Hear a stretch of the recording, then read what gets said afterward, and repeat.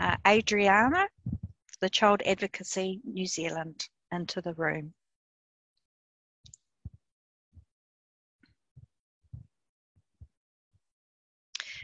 Tēnā koe, Adrianna. Thank you for coming before us again. We appreciate you being here. We have you for 10 minutes. Please take your submission as being read. You'll know that we will have questions for you. So if you'd like to leave some time for that, we'd appreciate it. But tēnā koe, we are in your hands. Thank you. Kia ora, and thank you for allowing me, giving me the opportunity to speak with you today. Now, as you have stated that my submission has been already read, then I think it's important that I just alert you to the specific sections that are of most importance in my submission, because I don't want to have to reread all of it. So basically, page 2, how does the bill cause more concern? Page 3, my recommendations and final thoughts. And then page 4, sections that cause me concern. And that's page 5. And page 8, my concern, and page 8, which is my summary. So basically, I oppose the bill because it appears to go against what you're trying to get with the Oranga Tamariki, the Oversight bill, because you're trying to make Oranga Tamariki more accountable. But from what I see in this Act, the Oranga Tamariki Amendment Act bill, it's actually giving more power to Oranga Tamariki rather than taking away power, monitoring, managing them, controlling them. And so I've outlined that in my submissions. And what I want to ask you all is, who wrote the Oversight of Oranga Tamariki bill itself?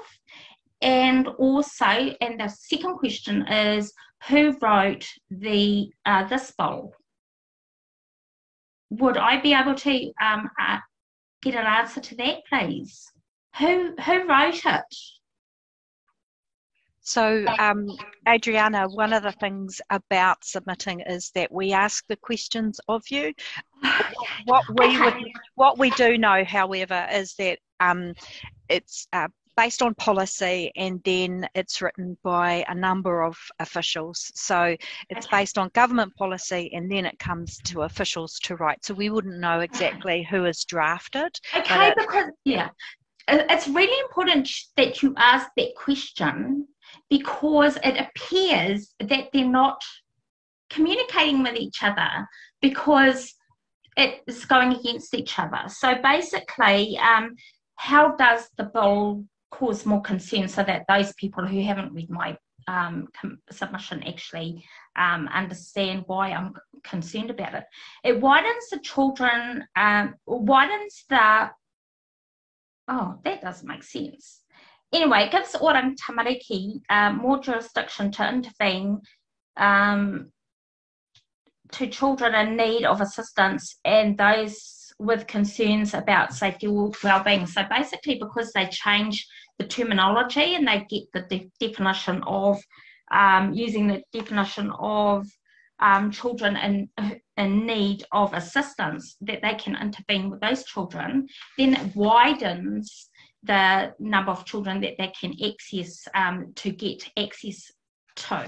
The bill does not include definitions giving social workers and family court judges the power to use their definitions. So basically leaves it up to the discretion of the social workers and the judges, and they have no clear definitions of those terms, rendering the terms to be at the discretion of the Oranga Tamariki, which is the same. So it looks like I haven't really read my, done a good edit of my submission. So you have to read through that, read past it. But so it gives the family court judge the power to make permanent custody and guardianship orders based on a report from Oranga Tamariki social workers. And already we have problems with those social worker reports because they're full of inaccuracies.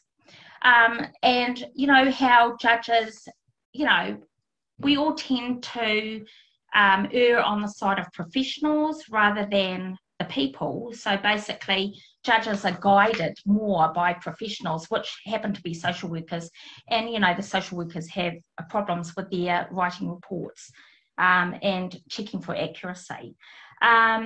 And the family court judge can only grant parent access under S110AA if the chief executive is appointed the sole guardian, not as an additional guardian. It removes the need to assess the safety and suitability of care providers. So I've given an explanation as to what the specific parts of the acts that concern me are. I just started off with those acts there. I didn't go through the whole bowl, but what I'm alerting you to is that you need to go through the whole bowl and speak to those people. They will know. Anyway, my recommendations, Oranga Tamariki as it stands now does not need more power as they are abusing power they do have now. So, no. Oranga Tamariki is a bad employer.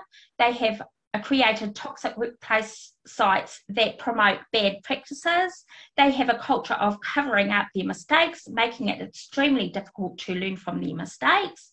All organisations need good employers who provide a supportive work environment whereby all staff are supported to do best practices so that they can deliver excellent customer service with maximum return and minimal costs.